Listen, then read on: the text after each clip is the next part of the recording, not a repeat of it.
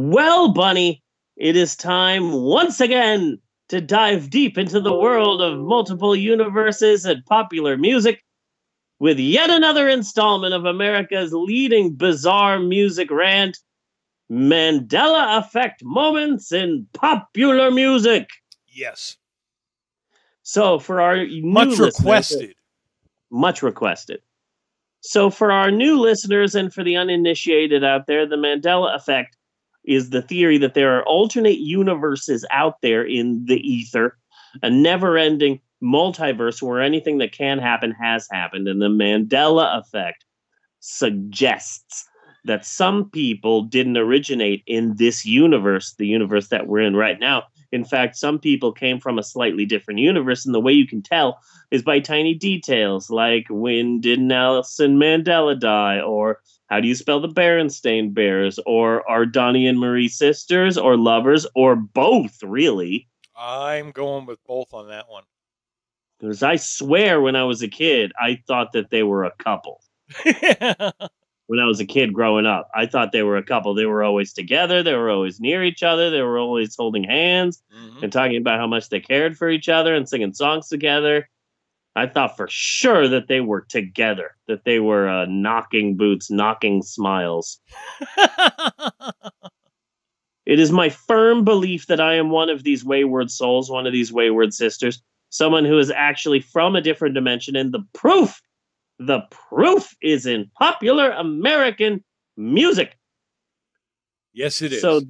So this time around, we will be talking about the band Alice in Chains. Okay. Now, call me crazy. You're crazy.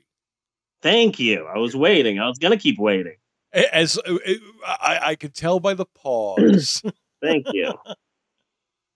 Now call me crazy. Call me crazy. Okay, you're crazy. But back in my day, if a lead singer of a band died, yeah, the band just broke up. Yeah. That's what happened. Now they just replace the lead singer and keep making music like nothing happened. Screw you, Sublime with Rome. No. I'm not having any of your crap. I personally am going to have to blame Metallica for that. Yeah.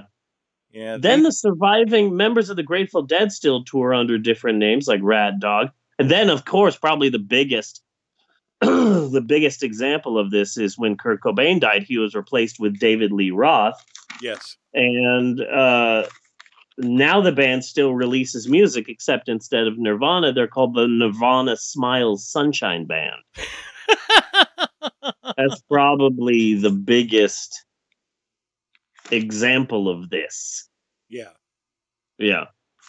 So the fact that the lead singer of Alice in Chains, Lane Stanley, died and they replace him and have kept doing albums, and they're successful albums, it just really fucking upsets me.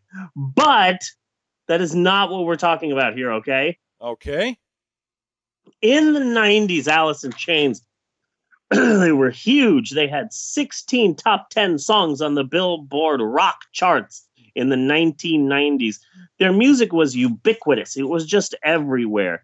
And probably Alice in Chains, along with Nine Inch Nails, they were probably the hardest music that you could also hear at the mall. Really? Okay. Yeah. Yeah. Like if you really think about it, you would go to the mall and then you just hear while you're at the mall, you'd hear like all the popular music and all the music that's popular in the day. And sometimes it would just really get me like, wow, look at me. I'm at a major store and they're playing the Jane's Addiction song, Been Caught Stealing. You would think that at some point in time, someone who is the proprietor of this establishment would say, hey, maybe not play this song. That's a song that always confused me. This is so popular. Slide aside, how weird is it that a huge ass hit in the 90s was a song that had the chorus, I wanna fuck you like an animal? Yes. Like, that was a huge hit. Mm-hmm. How bizarre is that? You still hear it on the radio, you know? That was a hit song. Like, honestly, if I was like 89 years old and that song became a hit, I would be like, "Yep, see, this is what I'm talking about." It's all them video games. Mm-hmm. Nintendo did this. MTV. The MTV music television. So Alice in Chains. Alice in Chains couldn't do any wrong in the early 90s. Their second album, which was called Dirt, was released in 1992. It became their highest selling album yet. And from that album, they got 5 top 30 hit songs. 5. Okay. That's a surprising number. Like, I thought that Alice in Chains maybe had like 2 or 3 hits, but they had 5 just from this one album. That album stayed on the radio charts for over 2 years. Which and that's song is that? well, they had 5 singles from that album. Yeah. The singles from Dirt, which I will now be singing to you, include the songs Angry Chair. Of course, everybody knows the song Angry Chair. Oh no, look out for that chair. It looks really upset. Watch out, it is really pissed off. That is an angry chair. Angry chair, angry. It's an angry chair. Angry chair, angry. That played all the time on the radio. Then there's the Alice in Chains song Down in a Hole. Yeah. Oh well, me and my pappy, we're gonna go down in a hole. That was kind of like a country song. Oh, me and my pappy, we're gonna go down in a hole. That was a cute one. Yeah. I vaguely remember that one. Yeah. Then there's their hit single Wood, and that one was really cool. I remember that one. If I asked you nicely, would you let me lick your butthole? That was a huge one. That changed my life. Yeah. Then there was their song Them Bones. That one, of course, I remember. Them bones, them dry bones. Now they're the working of the Lord. That one was adorable. Yeah. And then their 5th single is called Rooster.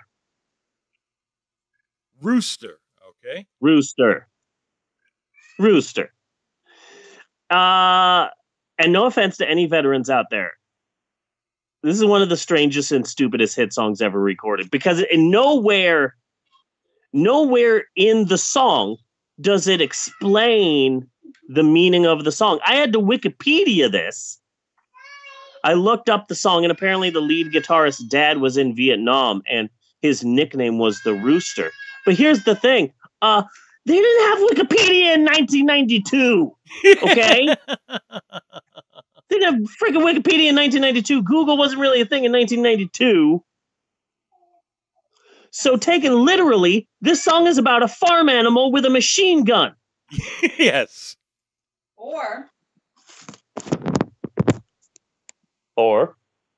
a cock. Or a cock. But the chorus goes, hey, they've come to snuff the rooster. What is this about? Like a serial killer who's trying to murder penises? I didn't say penises. Oh, okay. Rooster is also considered a cock. Or you want to take it another step further, you can go that route with penises and then cock, dick, Richard. Maybe they're talking about some guy named Richard. Maybe they've come to snuff the former president. Possibly. They've come to snuff the Richard? Yeah, they've come to snuff the Richard. Oh. The way that you know what? You say they didn't have Wikipedia or Google or whatever in 92. Okay, first of all, I'm pretty sure they had Ask Jeeves. And second of all, you act like people were all about deciphering lyrics before. Like, hello, did you automatically back in the 60s go and like fucking decipher all those lyrics? No, you didn't. You didn't question it. You took it for what it was. You interpreted it the way you wanted to. Okay, I'm glad that you mentioned that. Like, think of all the Pink Floyd songs. Yeah. Like, that would drive somebody crazy if they had to know what it meant. Yeah, you didn't pay attention to the lyrics or what they meant. You just heard it and you interpreted it your own way. So. But it really wasn't hard to figure out if you like pina coladas and getting caught in the... It's pretty obvious. So everyone heard... It's not obvious because how many people absolutely loved that song and thought it was a love song? It wasn't a love song. I think we all knew that they were fucking around on each other. No, a lot of people didn't. Like, Emerald was blown away when I said, listen to the lyrics. Really pay attention to the lyrics of the song. Because, oh my God, I love this song. I was like, all right, really listen to the lyrics, though. And then Emerald was like, oh my God. I was like, yeah, it's about a cheating asshole. Yep. Yeah. It's like my co-teacher loved the song Me and Mrs. Jones. Hello, Natalie. It's about people cheating. She went, what? Yeah. And then we started singing it like Mike Tyson.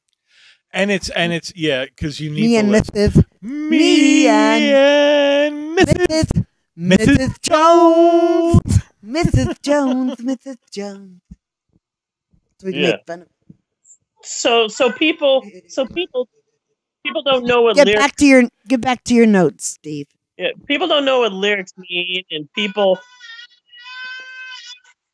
Do you hear her? Yeah, Natasha and I are acting out a zombie film right now in the sense that her and I are in the bedroom, and the baby is just banging on the door, screaming. I'm pretty sure I just heard her yell "brains." Yeah. Here's my machete. I'll take her out. Yeah, she is. To the ball game. She's trying so hard to get in here. So I feel that this Alice in Chains song called Rooster is a prime example of mass hysteria. Okay. Like very few people actually, a very small amount of people got seizures from a Pokemon episode. But then I don't know. I don't have the data on that at all. But then suddenly like thousands of people claim to have gotten seizures from an episode of Pokemon, and that was all bullshit. And so everyone heard a popular rock song with a chorus that goes like this: "Here they come to snuff the rooster. Mm-hmm. Here they come. The rooster. You know he ain't gonna die. No, no, no. You know he ain't gonna die. Oh, yeah. The rooster." And everyone heard this song and just went, "Oh, yeah, no, I totally get it. Yeah. That's cool." Yeah. It's mass hysteria because no one knew that the rooster was about the lead guitarist's dad, but everyone wanted to act like they were cool and hip and with it. So here's the new song by hitmakers Alice in Chains. It's called The Rooster. Now the accurate response is to go, okay. Yeah, all right. But no, America all decided to collectively pretend to get it. Yes. The chorus again, yeah. They come to snuff the rooster. I'm sorry, but that's stupid. Yeah. In my universe, that's ridiculous. Mm-hmm. Yeah, here comes the rooster. Now, this is the Mandela effect because the song is ridiculous, and it's ridiculous that everyone collectively pretends to understand the rooster. Yes. It upsets me. Deeply upsets me. The rooster starts playing on the radio, and everyone's like, "Yeah, the rooster. Oh, I love the rooster. Yeah, man, the rooster." I never heard of it. If you heard the song, I never did. probably realize it. Because again, all of these Alice in Chains songs were just ubiquitous back then. They played all the time. Not at my house. Everywhere. Everywhere. Played all the time. It is 4:00. Now time to listen to the rooster. And then they would play it on the speakers as you got whipped. So that's the Mandela effect this week. It upsets me. The song came on the radio last week. And I'm just hearing people listen to looking at people listening to the song, and they're like nodding their heads and they're like, yeah. And I'm like, no, that's the wrong response. No idea what this song is. You're all wrong. Boo.